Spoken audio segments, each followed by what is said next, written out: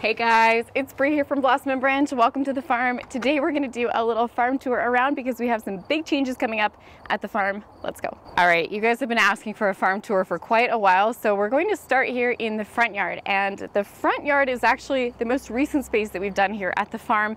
Over here we have some hellebores and some columbines because we have a pine tree up above, and as you know, pine trees create dry shade. Dry shade can be difficult to grow in. It's not actually the acidic conditions, it's the dryness. So columbine and hellebore do really well here under this tree, but let's go check out the fun thing, which is the lavender field. So over here is our front yard, and here we have our lavender. So we have planted all phenomenal lavender because it's really clay tolerant. If you want to learn more about that, we have a whole video on our front yard lavender field.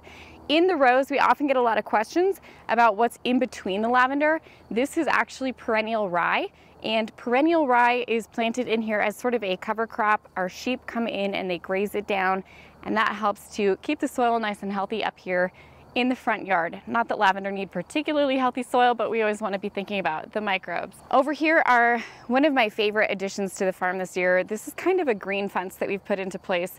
We don't want to put in a really solid fence here at our street. We like to facilitate communication with our neighborhood. So putting in something that created a little bit of a barrier and yet was really nice visually was key here. So we put in some raised beds. These are from Birdie's, and they are the Corton steel beds, and we've planted zinnias in them. And I love zinnias because they're really easy care and they're drought tolerant. So you can see how well they're growing despite the fact that we very rarely water. So one of the things I love about having the lavender in the front yard is that it's drought tolerant and it's xeric, so we don't have to water it. In fact, I don't think we've watered this once this year, which is really great for our dry climate here in Colorado. And yet this phenomenal lavender seems to be really drought tolerant. So we've actually already done harvest on this lavender. This second kind of sparse bloom that we get here in the fall, we just leave for the pollinators. So we'll occasionally still have bumblebees and bees up here visiting this lavender. We don't do a prune here in the late fall. We actually only do a prune in midsummer, and now we're gonna go ahead and let this grow throughout the winter. It creates a little bit of visual interest during the winter. So that's pretty much all we have here in the front yard. Let's pop over to the main field, which is in the back.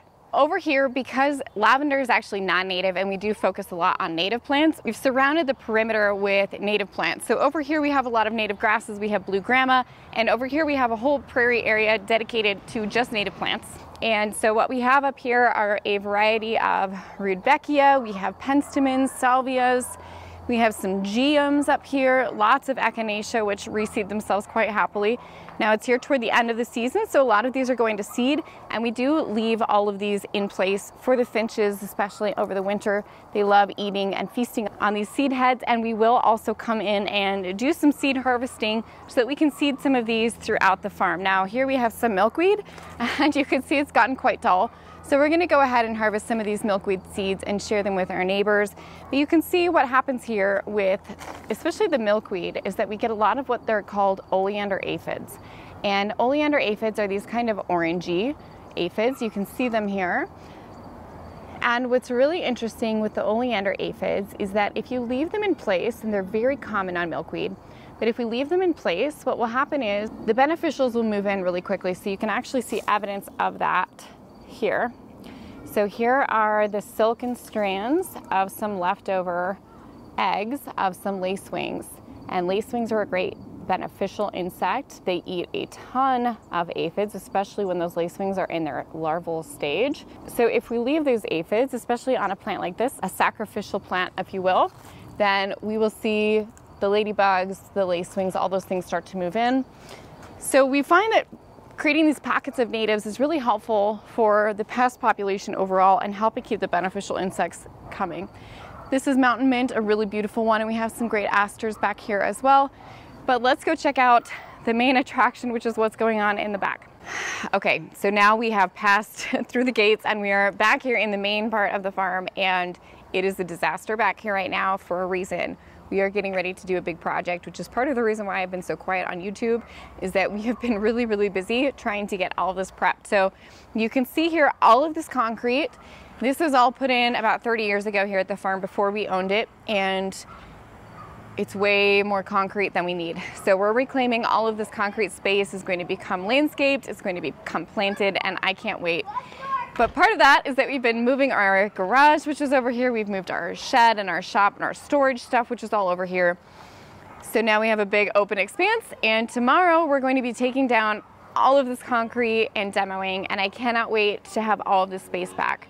We're also going to be doing a little addition with a workshop space, and we can't wait to have a mud room. We're going to be putting in a mud room. So we'll be bringing you guys along on all of these additions and renovations, and we're really excited about it. But for now, it's a mess. So this is pretty much our last grassy spot that we left here at the farm. Our whole 2 acres basically used to be grass and weeds, of course.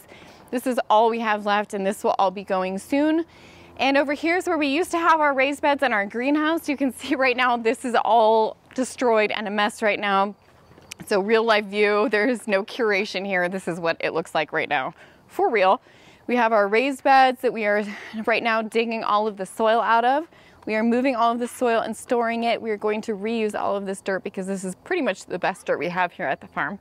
And we are also moving all of this rock around here to different spots. This whole area over here will be transformed into something else. This is where our sheep, Midnight and Roosevelt, used to hang out. And this house used to have its garage right here, right next to the house, and it went straight out to the street. So we're going back to the roots of our 1930s farmhouse and putting the garage back where it used to go, which is, in my opinion, where it always should have been. But in the meantime, lots of mess. All right, this is our cooler. I always get lots of questions about the cooler. Did we build the cooler? No, we actually got this cooler secondhand, and we just moved it here. It's actually a shed frame that they have put insulation panels into, and then we have fitted it with a CoolBot, and a CoolBot is a really great way of hacking an air conditioner so that it doesn't freeze over, and it allows you to cool a space down below the set point of a typical air conditioner, which would normally freeze over once those fins get too cold. So it hacks that system. It lets us use just a room air conditioner to keep the space cold. Usually we keep it right around 38. There's not a lot in here right now because we're getting ready to move, so we haven't been doing much at the farm. We've got our onions and our bulbs in there that we just dug up.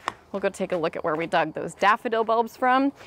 And over on the side, we keep all of our boring things like buckets and tables. We are constantly washing buckets. This is a very common activity here at the farm, is just washing these. And then we just store them right around the corners so that they're right where we need them when we need to get to the cooler. Let's go look at the field. So we're passing over our bridge. This is the bridge that leads to the field, and it goes across an agricultural ditch. So we get a lot of questions about our water, where we water from. This is an agricultural ditch. We do have 10 shares, which basically equates to 10 watering days a month. But we don't actually use this water to water the field because it has some unknown contaminants in it, and it's also really silty. So the water that comes out of here is quite muddy, and it tends to clog up our drip emitters on our drip system. So we need to invest in a sand filter and bury a tank, which is just quite costly, and we're just not quite at the point yet where we are ready to invest in that system. So right now, we use the ditch to water the lawn, but not to water the field. We actually use city water to do that. Coming this way, this is an area that we have landscaped ourselves. We have some Honeycrisp trees. So originally this property was an apple orchard. We have our storage container over here right now for all of our stuff as we move out of the house to do our big renovation. But these Honeycrisp trees are an homage to what used to be here, which was an apple orchard. So we planted quite a few apple trees. We have our pergola here that my loving husband built with his own 2 hands here. And we have created just a little bit of a living space here for our family to enjoy in the evenings. Not that we sit down a whole lot. Over here we have our vegetable production space. So this is really personal use. I don't really use this for the farm very much. This isn't things that I sell. We have a bunny fence that goes around the perimeter because our bunny population is very healthy here. And in here is where we grow most of our perennial plants. So in here we have our chives and our strawberries, and I like to interplant those too because I find that having some onions interplanted helps with pest prevention. So here you can see some of our remaining onions that we haven't harvested yet. They're getting quite large, and we have some strawberries growing right next to them quite happily. So I do like growing these 2 things together. It seems to work quite well. We will go ahead and harvest these here within the next week or 2, but we leave them as long as possible. Over back behind me, you can see some of our cover cropped rows. So we actually had potatoes and onions growing back here, which creates a lot of soil disturbance when we harvest those. So we like to restore that soil by using cover crops. So we have buckwheat, some oats, and some hairy vetch growing in here to help replenish that soil. And back here, we actually have our greenhouse. And this is where the magic happens, as they would say. And this is where we grow pretty much all of our seeds here for the farm. So if you haven't already watched our video about the greenhouse, go back and check that out. That video talks about how we grow so many seeds in such a small greenhouse. This is just a 6x10 greenhouse, but we really pack it full. So all of the shelves that are in our cooler move over here to the greenhouse space for the winter, and we set up shelves and we soil block in here. So we start about 14,000 seeds out of this tiny space, and it's very efficient. In here we've used brick for the flooring, and that's to help with the passive heat. So you can see we've done a nice basket weave flooring. We actually have a video coming up about how we built this greenhouse foundation. That'll be hitting the YouTube soon, but it was actually very simple, and this is just a kit greenhouse. And I did go for the glass greenhouse. We talk a little bit about why we chose glass in our greenhouse video, but I just find that it holds up. The longevity is just a little bit better than polycarbonate. But we grow a lot in here, and I love my greenhouse. I do like it. I wouldn't go for a bigger one because it's hard to heat. Let's move on to our little prairie areas and the field. Over here we have one of our native prairie meadow areas. So we have a few pocket prairies spread throughout the farm, and these are just areas where we've really focused on native plants, native grasses. So in here we have quite a few beautiful natives growing. We have some prairie drop seed in here. We have blue grama, we have echinacea, sedum, which is not native, but it is xeric. Lots of asters, and those beautiful purple asters are such a pollinator favorite at this time of year.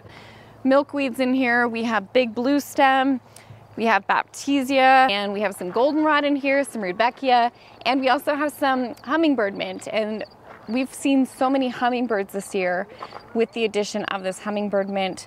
This has been one of the favorites this year for both the pollinators and the hummingbirds.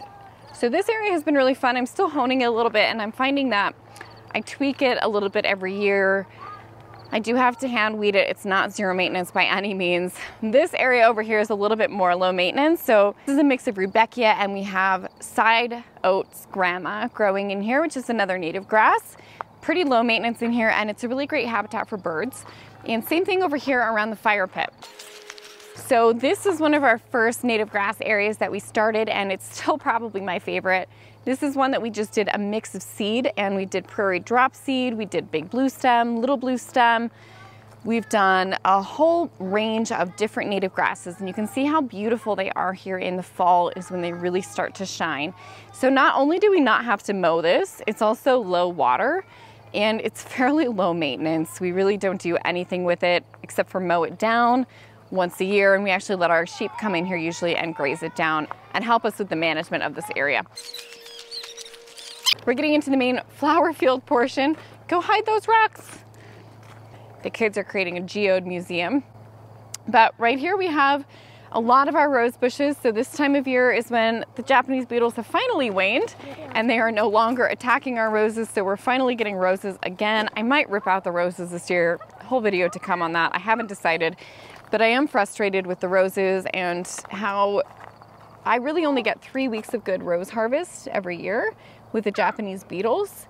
They've just stopped attacking the roses this week, and it is almost October. So we really only get about 3 good weeks of rose harvest every year before we have to just let them kind of fall victim to the Japanese beetles and deadhead them. But here are most of the roses. We have a whole video about the roses that we select and why, and mostly it's because they are low maintenance, they are disease-proof, disease-resistant. That's why we grow the roses that we do, and because they have nice long stems. So here's a great example of that. You can see this is one of my favorite roses, Queen of Sweden, and it is a pink rose, but you can see how nice and long these stems get, and also they have very few thorns on their canes. So I prefer to select disease-resistant, relatively thornless, and also ones with long stems if I'm planting roses. But again, I don't know, I might rip them all out this year. I've had it. Here's some peonies. We have some baptisia, and this is one of my favorites for growing native foliage because you can see it makes such a great foliage. It's this fine foliage, It lasts really well, especially here in the fall. And it makes these really interesting black seed heads, and these are great for the fall use. I like them for Halloween and making wreaths.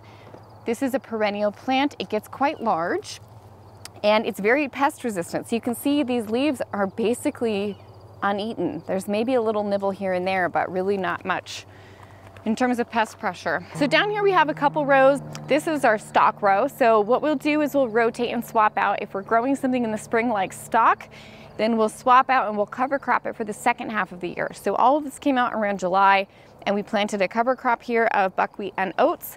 We've had the sheep coming in here and grazing down some of it. They'll come in here and eat the rest of it down in the fall. And this is a great forage for them. The buckwheat is also really good for pollinators, and it's a very low water needs cover crop. So we really like this one. You can see where the sheep have started to eat it down. And this one will go ahead and die off in the wintertime. If you want to learn more about the cover crops, we have a whole course on the regenerative gardening side on our website, blossomandbranchfarm.com. Here we have our Lisianthus. So the Lisianthus are an annual crop here for us. We don't grow them as perennials, we grow them as annuals. They are a cultivar of a native plant here in Colorado, so they actually do fairly well without a ton of water, especially here as they're established later in the season. And they come in lots of different colors. Some of my favorites to grow are these Voyage, and we have a whole video on growing these Lisianthus from seed, which is the most cost-effective way to do it. But they are one of my favorite cut flowers, and they're also lovely to harvest. They're just very easy to harvest, and they bloom for an extended period. So they start blooming at the bottom. So you can see some of these browner ones are the ones that bloom first. And then the bloom moves up the stem, and these ones bloom last. So really these have bloomed over a period of about 6 weeks for us. So a really long bloom period. We do plant them with this netting. Now a lot of farmers use Hortonova, which is a plastic product. We've switched over this year to this product, which is a jute-based netting. And here you can see a better shot of this jute netting here. And so what we do have to do is sometimes when it rains, it might loosen a little bit. So we'll reattach it here to our hoops, and that helps to keep it nice and tight so that we're not having to use as much plastic. And that's something we've done here at the farm overall. We don't use the plastic soil covering anymore. We have a whole video on why we don't do that, but basically we're concerned about microplastics. So here we have another row that is establishing a cover crop right now. Usually the first thing to germinate is the buckwheat, and you can see that is starting to come up. And down here we have a row of golden currant. So golden currant is an excellent hedgerow. This is native. It not only creates berries that attract birds, but it also creates a bit of a wind block. And we get a lot of wind that comes in here on the front range from the west. So having a wind block hedgerow in between the rows is really helpful, and we can use it for foliage. Over here is an area that we really revamped this year. This was all landscape fabric last year, and we pulled up all of this fabric. We planted in blue grama in the rows because these are peonies. And blue grama is a grass that doesn't really like a lot of traffic. So we planted the blue grama in here because the peonies really only get traffic in the spring when we're harvesting the peonies, and then for the most part, we don't come in here very often. So there's not a lot of foot traffic happening in here. And we also have mulched around these peonies. We've removed the plastic that we used to have down, and we've switched over to a thick mulch system to help keep the weeds down. In between, we have some creeping phlox growing, so hopefully that will help cover the ground and help with the weed reduction. We've also planted lots of native stuff here in between these peonies because the peonies are non-native. We have solidago, we have milkweed, asters, we have some columnar oaks here growing along the edge. So we've tried to really incorporate the native plants here because we have a lot of non-natives going with the peonies. So more of the annuals over here, and the zinnias are finally doing really well. And we had to reseed these 3 times this year because the bunnies kept nibbling on them. So I always succession plant my zinnias. This is a later succession, and you can see they don't have powdery mildew, and I find that that's because we have planted them in multiple successions. So we don't just plant one batch of zinnias, we plant multiple batches. And that way those later ones aren't as infected with that powdery mildew as some of the earlier ones. Down in this row, we have a native shrub. This is called New Jersey tea, and this is actually just its 2nd year, so it's still establishing. You can see we do have some powdery mildew here on this, but this is New Jersey tea, and it does bloom as a white bloom in the midsummer when we don't have a ton of filler. So I'm really excited to see that these are starting to finally establish. They will get larger, and again, nice white blooms. And over here we have our dahlia, one of our dahlia rows. This was the dahlia row that we overwintered. So these have been in the ground since last year. We piled up leaves and tarps to help keep them dry and warm over the winter time, and they did survive even though we had a very, very cold winter. And these were the earliest ones for us to bloom. So we'll definitely be doing that again. And one of the things that we do for pest management here at the farm, you can see I don't bag my dahlias. A lot of farmers will bag them. I just find that bagging them reduces the profitability because of how much work it takes. But the dahlias are definitely susceptible to these guys. These grasshoppers seem to love eating the dahlias, especially the tips. So one of the things that we do is we utilize nasturtium. So we planted nasturtium here along the base of the dahlias, and that's just to serve as a trap crop. So a lot of pests prefer nasturtium over other plants, and so by planting those nasturtium at the base of the dahlias, we are hopeful that that will help reduce the pest pressure, and that does seem to have worked here with our dahlias this year. We have some more lisianthus getting ready to bloom, and then we start getting into our native area of the field. So down on this end is where we've started to establish a lot of native perennials, and we're trying to kind of minimize both the amount of work that we're having to do with replanting every year, but also we're trying to serve the pollinators more. So we have some bee balm. We have a whole row of rudbeckia here. A lot of these are perennial rudbeckias. Some of them are not, but they do reseed, so we leave them to reseed, and we'll also harvest these seeds. And behind me we have lots of asters. So not only are asters an excellent pollinator plant, but they're also really nice as a cut flower. So they have this nice purple bloom here at the top. And behind me is where we've dug up all of our daffodils. So this is where we had all of our daffodils planted for the last 4 years. They have spread to the extent where they needed dividing, but this soil was also really too heavy, and I've just stopped focusing on production of daffodils. Our winters are just too inconsistent for daffodils. They just don't do that well here. We tend to have hot, dry springs. They blow open, so we've been digging up all of our daffodils and reselling them. So this area is going to become something else. I'm not quite sure yet. Usually we do corn or sunflowers or cosmos over here. I'm not sure what we're going to plant over here yet. This area will all be rehabbed next year, and you can see the soil has really been pretty disrupted. So it's going to take definitely a spring cover crop in here, and I actually might try to get one cover crop in before we get frost here. Here we have some more of our natives. So again, trying to make this side of the field mostly perennials and natives. Here we have perennial oregano, and oregano is one of my favorites for fillers because it is excellent in the spring as just a green, and then we get blooms here toward the later part of the year, and then it turns into an interesting seed pod in the fall. So all season here we get tons of interest from the oregano. Here we have some rose geranium. This is grown as an annual. We could dig it up and keep it over the winter and replant it in the spring. Over here is one of my favorite native grasses. This is northern sea oat, and it is edible just like oatmeal. You could winnow and eat these seeds like oatmeal. They're also just gorgeous. This is a North American native plant, and in a lot of areas it's actually endangered, and it is a dune stabilizer. So in areas that have a lot of sand, this helps stabilize the sand and the dunes. You can see how gorgeous these seed heads are here in the fall. They turn this kind of bronzish color, and they just make such a beautiful waving motion.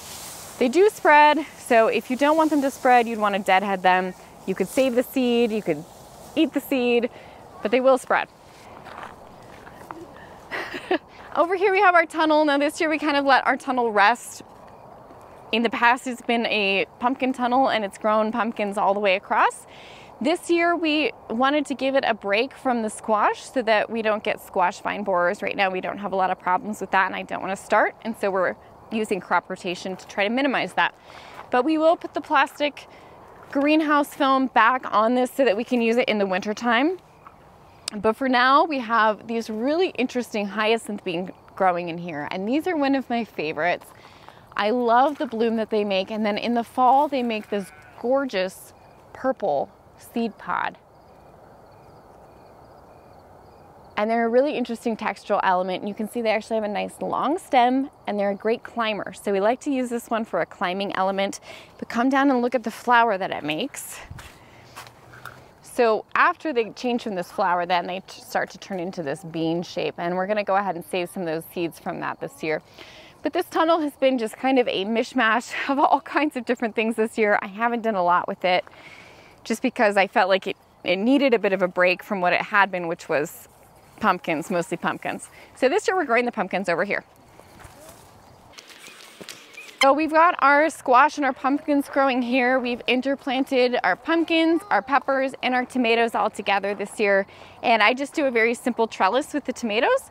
We just do a weave with a rope straight up, and this just helps us to harvest and to keep tabs on our cherry tomatoes. So you can see we just wind right up these ropes. We have a 2x4 going across that's sunk into some posts. And this just makes it really nice and easy to harvest these tomatoes. And down here we have our pumpkins growing. We have some more peonies back here. We have our pumpkins growing down here. Let's see, do we have any? Oh, here's a giant one. Midnight and Roosevelt have been enjoying these pumpkins, but there's a few that have evaded their grasp.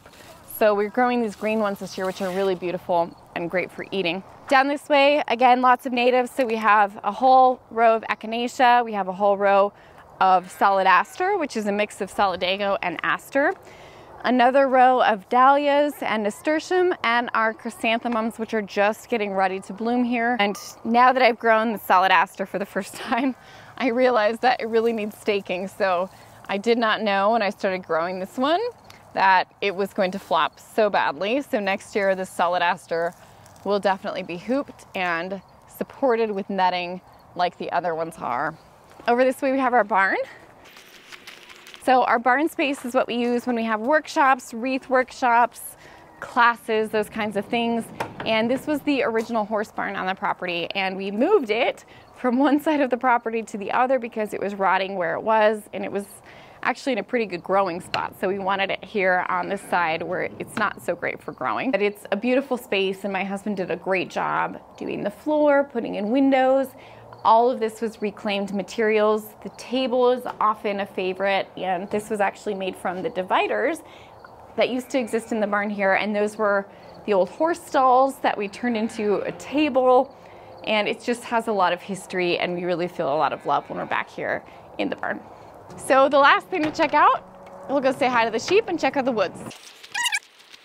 This is Midnight and Roosevelt, and they are expecting their dinner right now.